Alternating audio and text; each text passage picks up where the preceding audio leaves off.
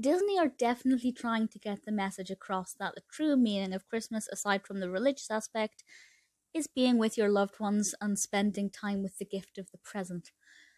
This is certainly the case with Olaf's Frozen Adventure, which is a delight. It's not as good as the previous Olaf short that I watched, Once Upon a Snowman, which I absolutely loved. I adored that. This one is still pretty decent though. It was released in 2017, directed by Kevin Dieters and Stevie Wormers, and in this one, Anna and Elsa are realizing, due to their upbringing, they don't actually have any family Christmas traditions. Olaf doesn't really know what a tradition is, so he speaks to all of the different residents in Arendelle to try and learn about their traditions. And I think that's lovely, because we get to hear from these different cartoon families about things that they do. There's a family who always make candy canes, and there's the family who do knitting, the families who light the fire and read by it.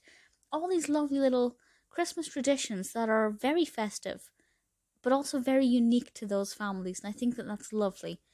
Also made me realise I don't really have any Christmas traditions, so that sucks. But obviously Olaf's getting really excited about all of these, and he's gathering all of these traditions.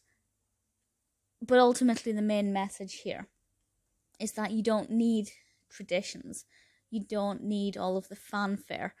You just need to be with your loved ones. And it's a very nice message, and I really like it, and I think it's very well told. I have to say, I am in love with Elsa's dress. I would very much like to wear that, please, and thank you. It is beautiful. The animation quality is obviously fantastic, up to the same quality as we expect from the Frozen film itself. So I like it. If you're a fan of Frozen, definitely check it out. It's 20 minutes or so, give or take.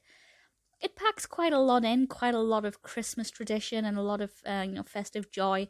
And Olaf being Olaf, he's just an absolute barrel of laughs. I really like him. Obviously, the brilliant voice cast we know and love. Josh Gad as Olaf, Idina Menzel as Elsa, Kristen Bell as Anna. I like it. It's good fun. It's not my favourite. I definitely prefer Once Upon a Snowman. But as far as a bite-sized Disney Frozen episode goes, it's pretty decent.